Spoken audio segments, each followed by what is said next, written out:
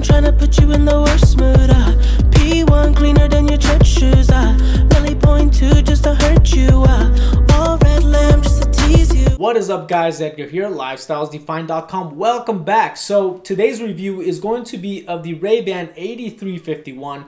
This was actually a special request from VenX. So VenX, if you're watching, first of all, thank you for leaving your request in the comment section below. Everyone else that's watching, if you want me to cover any sunglass, I'll try to do my best to get that product in my hands so that I can review it for you guys. But anyway, if you're looking for a more sporty type of look, that's where this frame comes into play. Ray-Ban is well known for the Clubmasters. They are well known for the Aviators and for the Wayfarers, but they also make a nice pair of shades for those of you that want to be a little more sporty, that are going to be on the move a little more, and that is where this frame shines. So if you look on screen, you'll see a lot of the close-ups, and I'll kind of explain to you as that plays along. So this particular model here, the front section is made out of a plastic, glossy black finish plastic. If you look at the temples, you'll notice that they have an aluminum section there that has the Ray-Ban logo on the right side, and the same goes for the left side of the frame. Now towards the back where the ear is, you'll notice that they have a rubberized section there on both ends, and that's going to give you more grip when you are on the go, moving fast, running, or any type of sport that you might be doing. Now if you look in the interior section of the frame, you'll notice that on the nose section you have a rubberized finish there as well, and that again is going to make sure and ensure that you have more grip when you are moving at a fast pace. Now Ray-Ban always likes to deck their frames out with their logo. You'll find that on the right side temple, on the left side. You'll also find the engraving on the left lens, towards the left side of the lens. You'll also find the Ray-Ban logo on the right top corner of the right lens. And you'll also find it in the interior of the nasal area of the frame.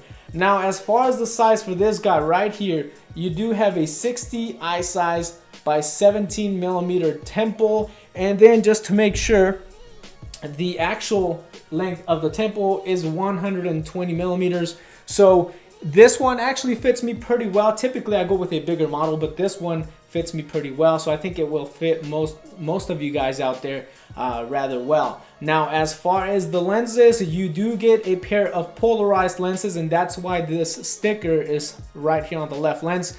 That means that these lenses are polarized, and Ray-Ban gives you that beautiful G15 color that they are known for putting on every single one of their sunglass frames. Now you can customize the lenses if you want to. If you have a prescription, you can actually add your lenses to this frame, so they are RXable. Now, as you know, polarized to me happens to be the best way to protect your eyes, because not only do they block the polarizing light, but they also help you with the UV protection, and they simply look pretty damn cool.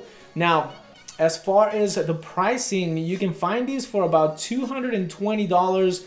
Depending on where you go, the price is going to range. But anyway, let me know what you think in the comment section below. Let me know if you like the style of these frames. There are different ways to customize. You can check out rayban.com to get that done. But anyway, as always, thank you for stopping by. My name is Edgar, signing off.